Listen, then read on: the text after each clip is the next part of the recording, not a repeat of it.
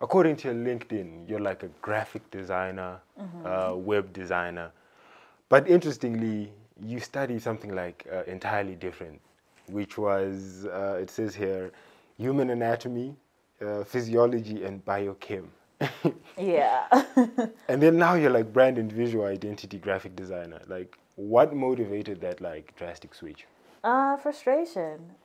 So I graduated in 2014. Yeah. And when I finished, I was looking for a job and I couldn't find a job anywhere.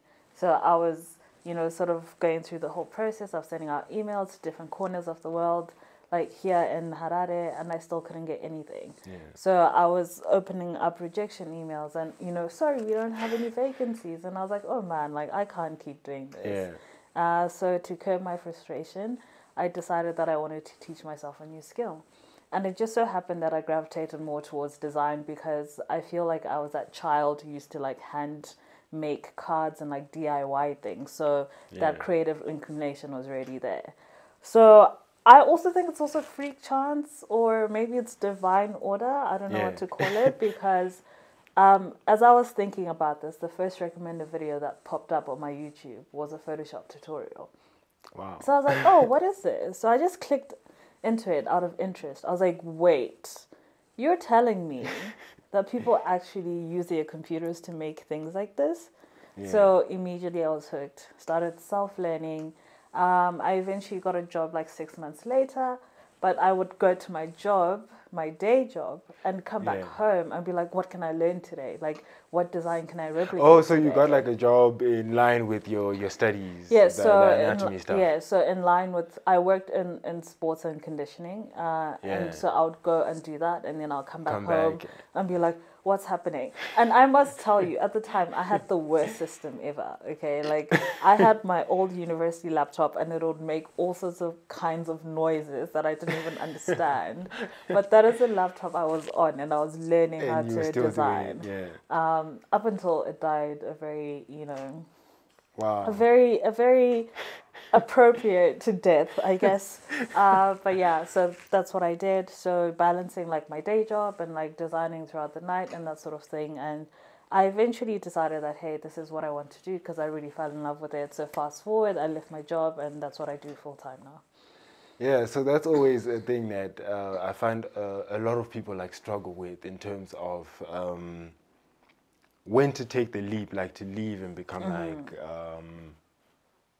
fully solo or like freelance or whatever. But the thing is, what were like the pointers or the indicators for you that told you that, okay, I think I'm ready to actually do this full time and leave my job? Yeah, okay, so I really love that question. I think that I actually was 2 years too late, in my opinion. Because first of all, I kept on telling myself that, hey, are you sure you want to do this? Like, can you do this? Like, Fungi, who do you think you are? Like, just leaving a whole security blanket to pursue this new thing that you didn't even study at school. So the major pointers for me were, I started feeling stifled in my work environment. So it was an amazing space to work in, because I was working with children and I absolutely loved it. But stifled in the sense that when you're a young person and you don't see immediate or dynamic growth in your career, or you don't see like progression, where you feel like you've just reached the ceiling, that's where I was. So it sort of became a thing where, I loved what I was doing and I'll go to work, but I'll be like, what's the next step here? So that definitely was like a big push for me. So I decided that I needed to put myself in a position where I became a little bit bolder and a little bit more braver. And I took the leap, not knowing what was on the other side of the... there were no guarantees. No guarantees at all, because I'm like, you're leaving somewhat of a consistent salary. You know that on the 25th, it's your coming money's in. coming in. It may not be, like a lot, but it's there. It's there, right? For a fact. And you're leaving that, you're going to try and figure out how to like market your work, how to promote yourself, where are your clients going to come from, are they going to pay you what you ask, things like this, so many things. But the major pointer, like I'm saying, is just the fact that I felt like I'd reached the ceiling at my job and I just needed a new challenge and I needed something that was going to also force me to grow as a young person. So that's what made me leave my job. And so I'll ask you this now as someone who also like kind of quit the job abruptly to start this. What was the reaction like in terms of like from your support systems? I would assume maybe that's like immediate family. Like, were they on board or did they think, yo, Fungi suddenly turned into a rock star? What was going on there? Into a rock star of my days. So it's actually quite interesting because I think that it wasn't something that I was actively doing, obviously, but I spoke about it here and there at home. I'm not entirely sure if there was like a full understanding or full appreciation of what it was. But I think that the moment where it sort of clicked, and I'm grateful because I do come from a very supportive family, is when I started actually like showing them my work, and I was like, oh, this is actually what's happening. And I was also shocked in this period because like I didn't expect to get the reaction that I was getting just from posting my work online. So I showed my parents. I was like, this is insane. This is what I'm doing, first of all, but this response is out of this world because even I am genuinely like so overwhelmed and so grateful for it.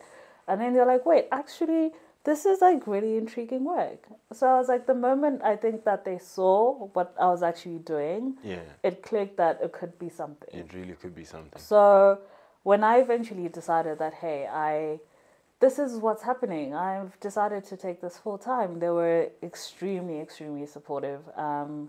And if anything, they wished me well and they're like, we really look forward to seeing your growth and what comes out of this. So it was a nice thing. It was a very nice thing. It wasn't contentious. No, not at all. That's great to hear. And then from this formative stage, so obviously we talked about the human anatomy and biochem. Do you feel like there are things you've taken from your studies and your work in the science field that have come to your design work now? Definitely. So when I look at design, I still see it as some form of like problem solving. And I guess my scientific background allows me to be able to apply like, like very intricate processes to what I do. So just like the methodology behind, researching for a project, evaluating if, I have the right resources and that sort of thing, and then sort of iterating on everything and like testing it to see if it actually works, if I need to introduce something new. I just feel like all of those sort of things that I used to do or things that I learned, I can still just carry them over and then I can marry the two together, which I think is quite nice as well. Yeah, it does sound very, I think, intentional is the word. Yeah. So that's also part of my brand tagline, right? Intentional, conscious, calculated. Yeah, so that's actually what I was going to come to is you've actually, I think I read this either in an interview or from your Comic Exposed talk. I don't really remember where I heard you say, but you said that you design with conscious intent. So is that just exactly what you described, or there's like more to it? So that's exactly what I've just described, but more so in the sense that the intentionality comes behind the stories that I'd like to tell. So my work is heavily influenced by African narratives and being able to, I guess, cultivate and to nurture like positive Afro sentiments. And the reason behind that is because I think for a very long time, like there's this picture that's been painted of Africa where, people may see like, oh, it's about the struggle, And the thing is, this is not to say that the African experience doesn't come with trauma and that sort of thing, but I think there's a lot more to celebrate. So the intentionality really and more so the conscious intent is to make sure that in everything that I'm doing, I'm still able to tap into different African narratives and see how I can tell them in a very intriguing way, but still make sure that we are revering them, right? And we're telling them with the grace and the beauty that they deserve. Yeah, so that's a very interesting thing because from my work in the media, from what I've seen, and this is not like matter of fact, but just my experience is you tend to find, especially younger Africans, it takes them a lot to come around to actually value our own culture and stuff like that. Have you always been like that, or was this something that's almost been awakened with time? How did you come to that? Come through with these questions. I'm here for it. So I can definitely and very honestly say that I haven't always been like this. Yeah. Because just like you've expressed, I feel like a big part of who I am and how I identify in terms of culture was very shielded. And I think it has a lot to do with the schools that we go to, the things that we're taught. The media we consume. Exactly. All of these things. So I know even in school, like you get in trouble for speaking in Shona at break time. Yeah. And I'm like, what do you mean? What does that mean? What does that actually mean when I am a Shona girl, right? And that is my native tongue. I should be able to express myself in that way, especially if I'm talking to my peers. It's another thing when I'm in the classroom, right? And I acknowledge that maybe not everyone may understand. But if I'm talking to you, I should be able to express myself in a way that feels most comfortable for me. Yeah. So just based off of that alone, I feel like a lot of, like what could have been in terms of like really like stepping into who I am as a Zimbabwean Shona / Ndebele woman, like was really just suppressed. Yeah.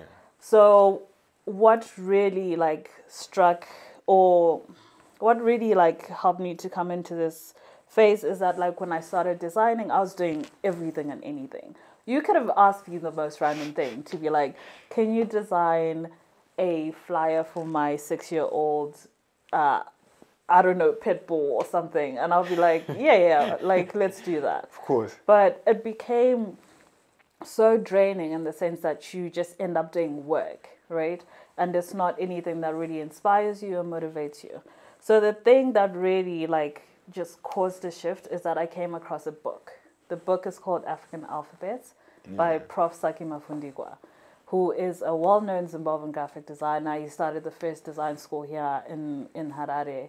And this book is amazing because it just talks about, or it has pictorials of different like writing systems within Africa. So I was just like, this is mad. Because what? Does this exist? Yeah, like, so like my mind was literally blown. How do you I was not like, learn about these I was things? like, what is this? And why are we not learning about it in school? And, huh? Yeah. So I just started like, questioning a little bit more. And then I started doing a little bit more research. And I was like, you know what? When it comes to African expression, we see it in film, in music, in photography.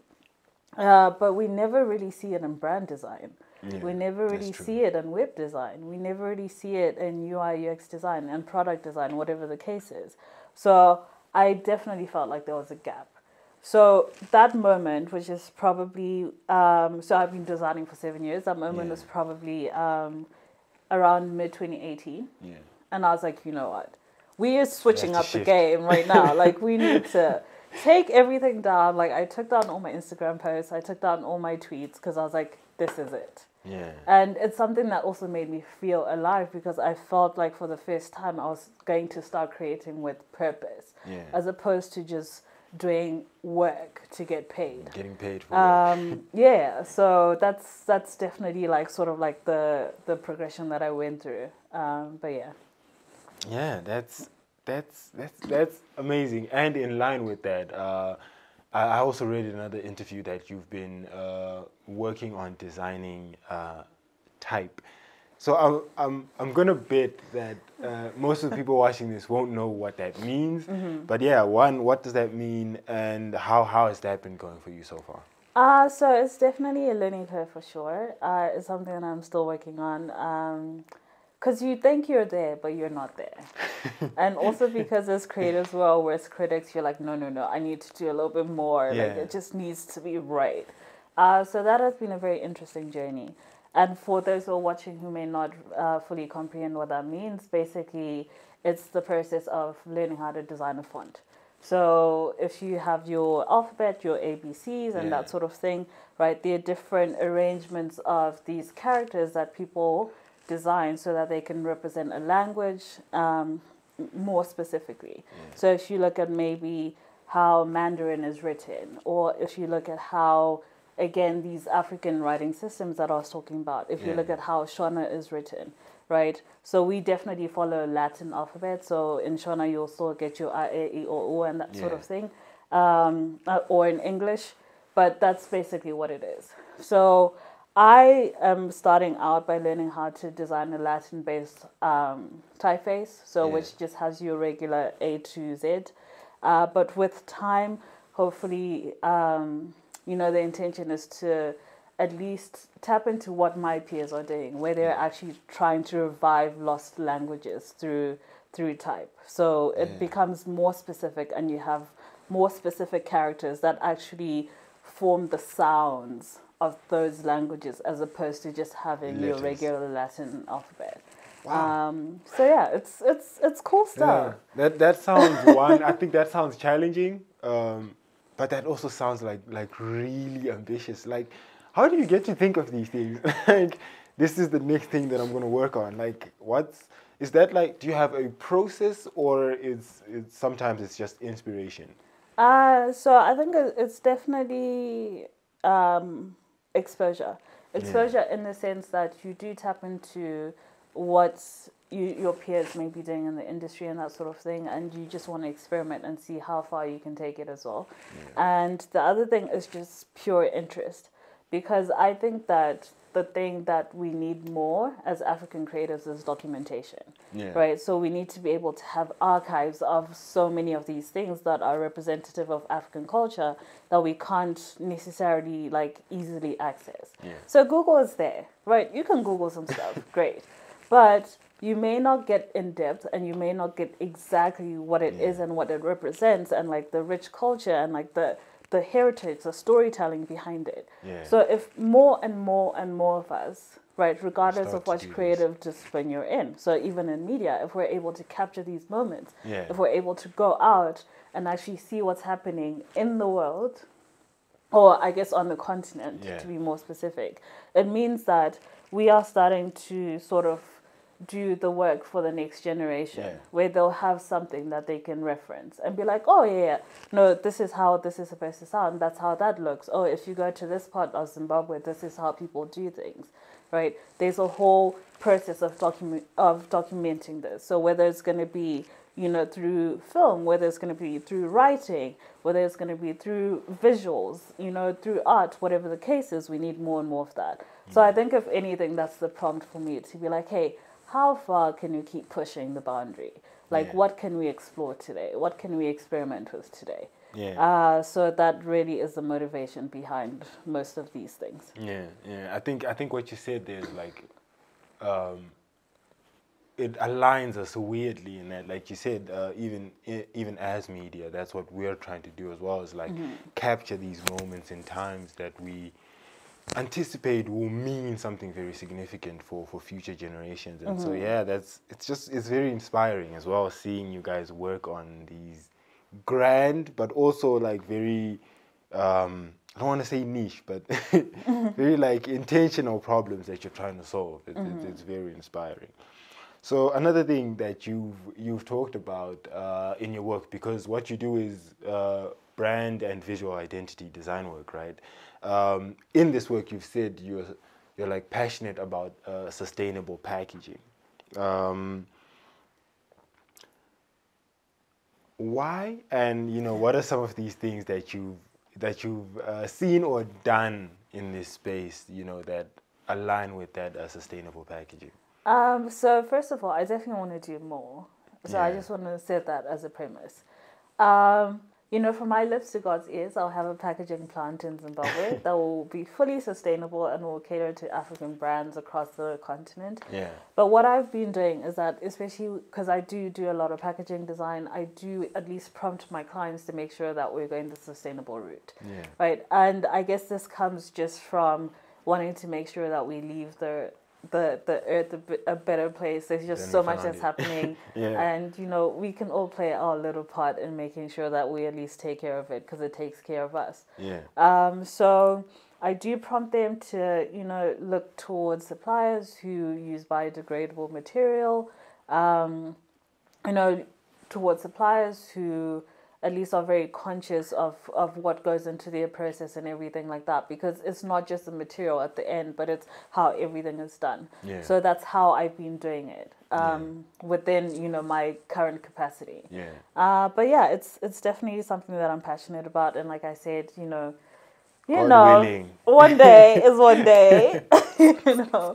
A full-fledged packaging plant that caters for from design to shelf. So we'll see how that goes. So I think one of the common conceptions, I won't call it a misconception because that's actually what I'm going to ask you, is one of the common thoughts around stuff like sustainability is it's expensive. One, is that true? And if yes, how do you then like navigate that with like a company who you're designing for? Is like, not only are you paying me to design, now I'm pushing you maybe to like incur an extra cost. Yeah. If true, Yeah. Like, so what is that like? It is a little bit more expensive.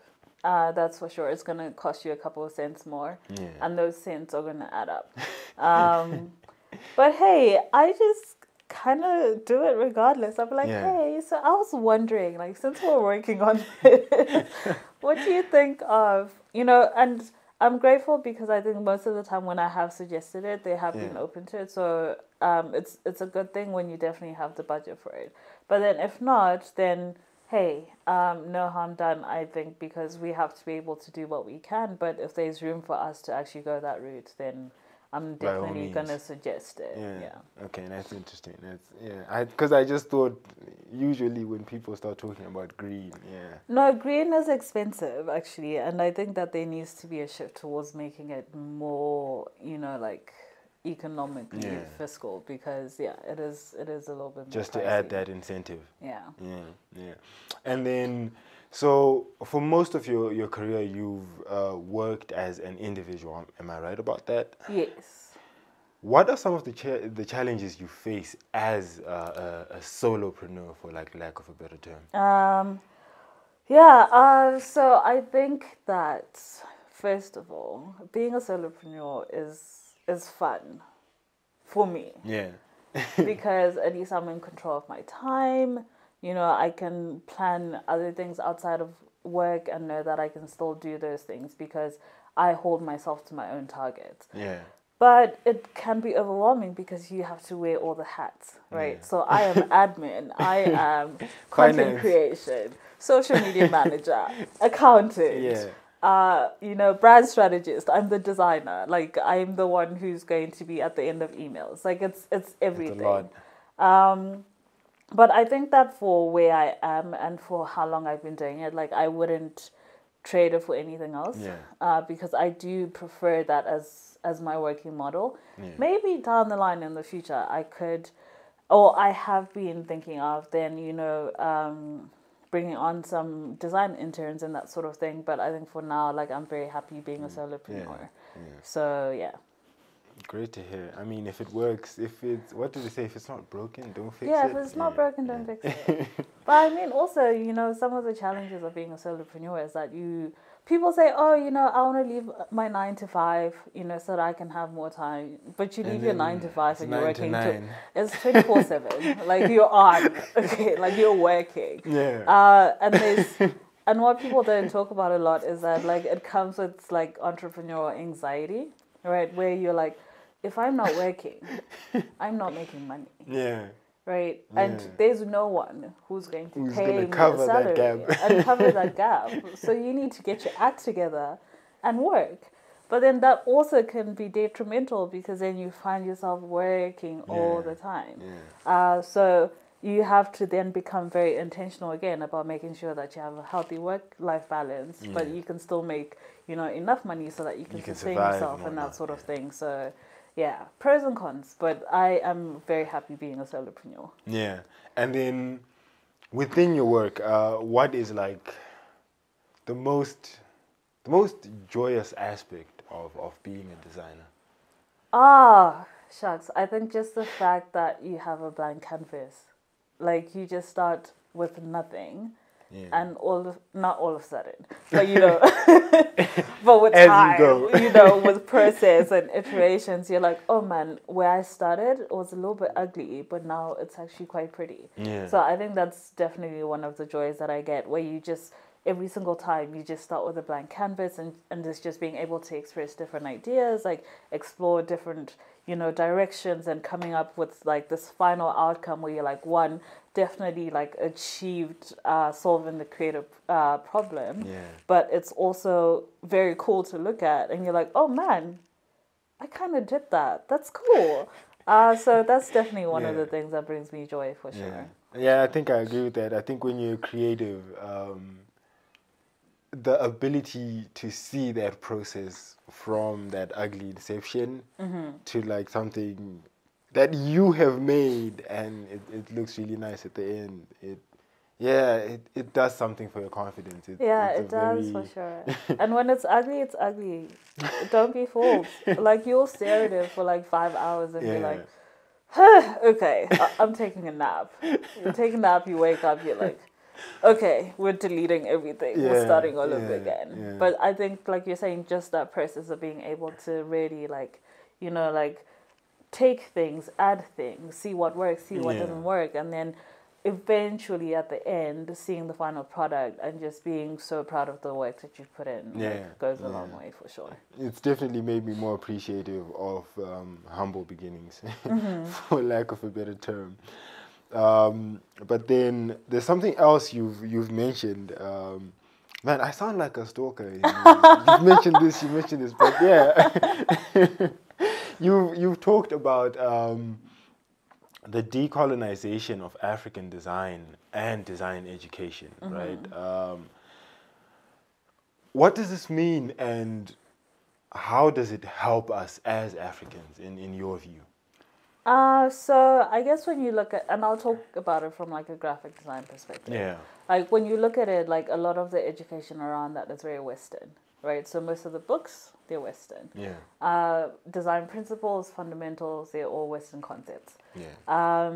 And because of that, you find that maybe a lot of us, when you do start learning graphic design, right, it has that kind of influence.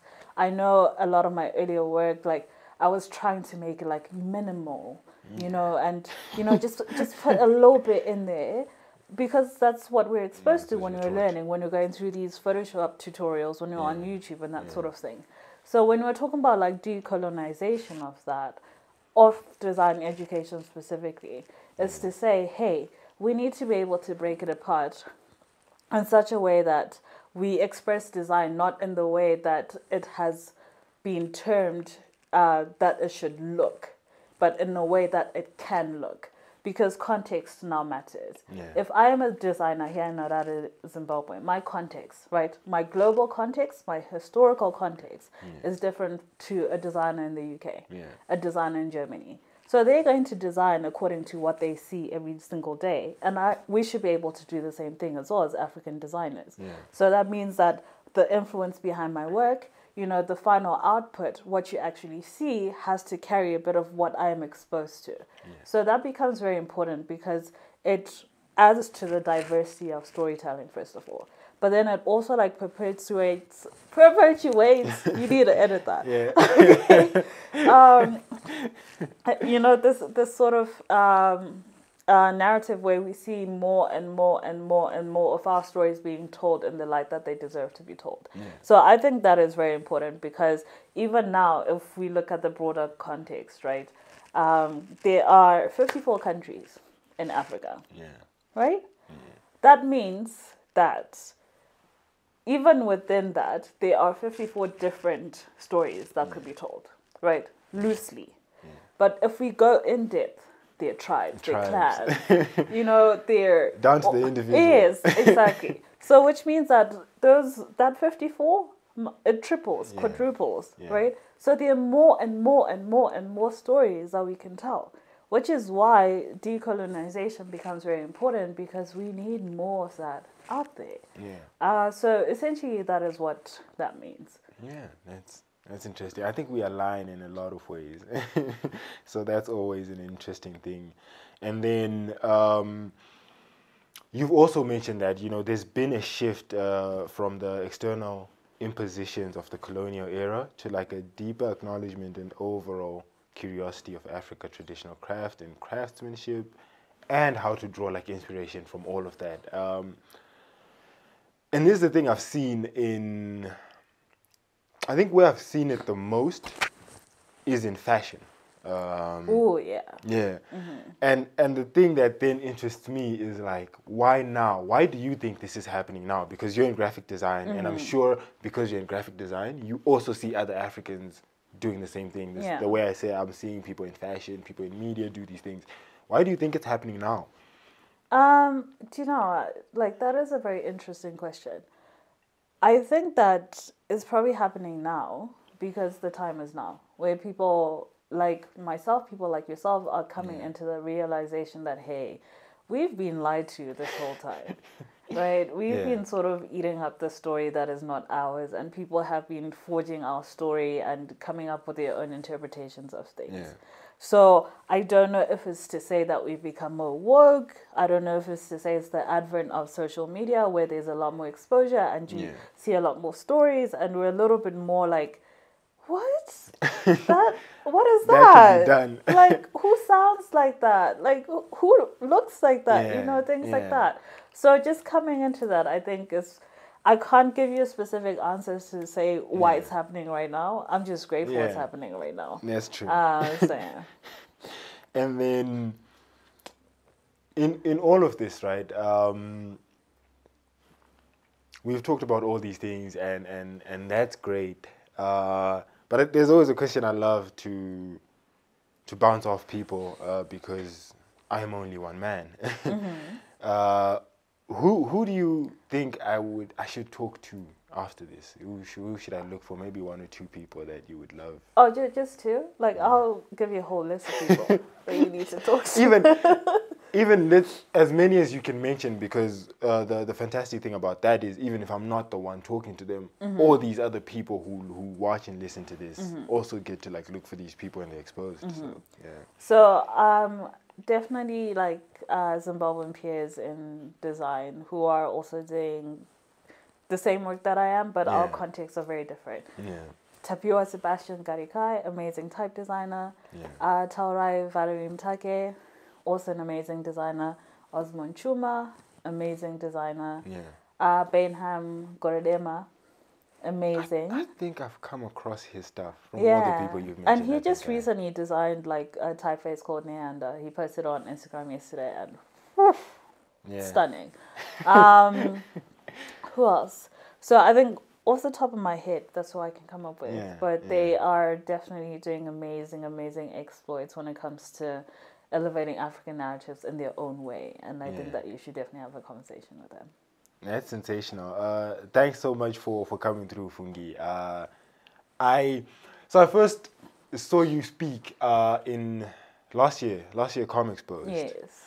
And it felt like holding a mirror up. In that a lot of the things you were saying about, recapturing our own storytelling, shifting the narrative of how African stories are told is extremely important to me. And ever since then, as odd as that sounds, I've had this episode planned since then, and that should have been, I think, late November. Yeah, that is crazy. I've just been, researching, just looking into how we can craft an episode together, and so I'm really thankful that you've come on and given us a chance to tell your story as well. Yeah, I'm really happy to be here, and I know that someone will probably say I sound like a broken record, but I will die on this hill. I will keep spreading this message, and just the more we're able to get it out there, and the more we're able to actually just step into our own and realize that being African has all the sauce. Yeah, that is the sauce. Like the boldness, the vibrancy, the energy, you're not going to get it anywhere else. And we just need more and more of that out there. And it's also like a cliche, a stereotype, but you really see a lot of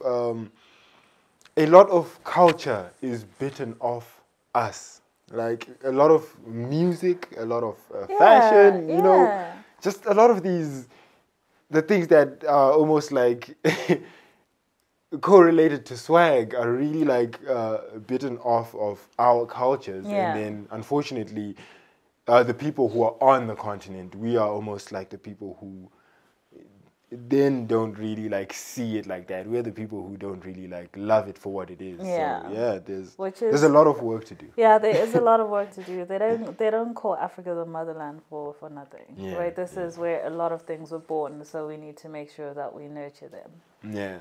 So once again, thank you so much, Fungi. All the best in your design work. That typeface. Now I'm gonna be on your case, like, yo, what's happening? As much as I know, like, creators hate that, I'm just gonna do that just to irritate you once in a while. I'm No, like, yo, please hold me Fungi, accountable where so we actually get the work done. where we at? And then, God willing, we can have another conversation once you've done that. Maybe we can have another conversation with the sustainable packaging plan. You know, Yeah. God willing, all these things, the stars align, and these are things that that you actually actualize. Yeah. Yeah. Thank So thank you. you. Thank you very much.